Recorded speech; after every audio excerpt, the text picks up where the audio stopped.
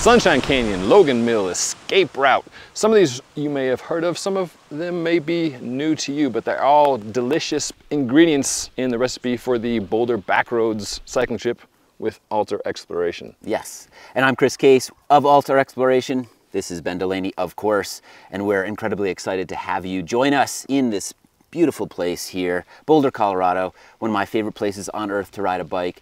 Every time I take somebody who hasn't ridden here before, they're blown away. It makes me appreciate where we live, what we have to ride, and it brings me great joy, honestly, to showcase this place to them. We are spoiled rotten. We are spoiled rotten. Nutshell. I'm trying to say that in a nice way. The scenery is ridiculous. The roads are quiet. It feels incredibly remote despite the fact that all the routes start from downtown Boulder.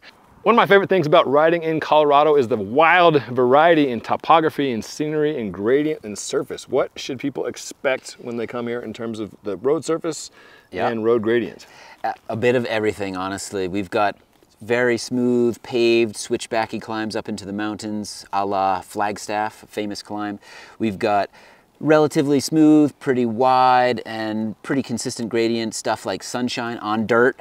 Or half of it's on pavement, half of it's on dirt. And then we've got Jeep roads, not chunky stuff, but Jeep roads nonetheless, such as Logan Mill, and everything up to 15, 16% at times. So that leads to my question, which would be, what type of bike should someone ride? And you've ridden literally hundreds of bikes, many gravel bikes in the past few years. What would be your recommendation here?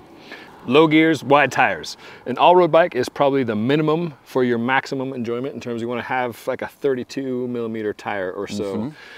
A gravel bike is also a great option with a 35 or a 40 mil tire. That will make sure that you're happy with plenty of traction and a little bit of suspension on the rougher stuff. And yes, you can do all these roads on an old school road bike.